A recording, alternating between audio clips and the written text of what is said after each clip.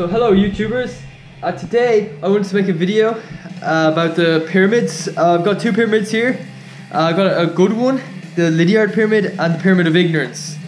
So first we're going to go for the pyramid of ignorance. Now this pyramid is very popular among noobs, certain athletic clubs, personal trainers. And first we're just going to go through the pyramid first. So for the intervals of the base, that makes up like your 1k repeats, your 5k pace, 800 meter repeats, something like that. So yeah, this is fast as fuck. It will hurt like shit, especially if you don't have a base built up. So speed, sprinting, not quite sprinting, like just be like 800, 1500 stuff. This is what you do like towards the end of the season to peak for a race normally, but not in this pyramid. This pyramid, it's, you know, it makes up quite a good bit of your mileage all year round. And now the least important part of this pyramid of ignorance is your threshold or your tempo runs. So this would be like your tempo runs, which would be like your half marathon pace, 30 seconds per mile slower than your 5k race pace.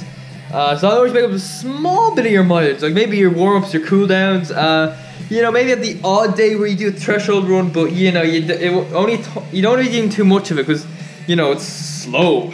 And you know, base aerobic mileage, no way, no, you're not doing that in this pyramid, because, you know, long slow runs make long slow runners. You don't be doing that.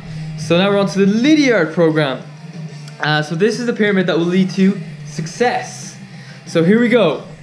Base mileage, this makes up the bulk of your mileage, like 80-85% maybe.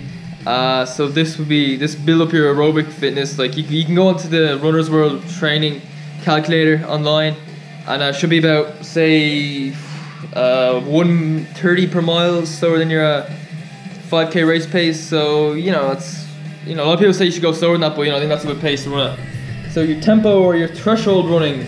So as I mentioned in the previous one, this is like your around your half marathon pace, 30 seconds per mile slower than your 5k pace.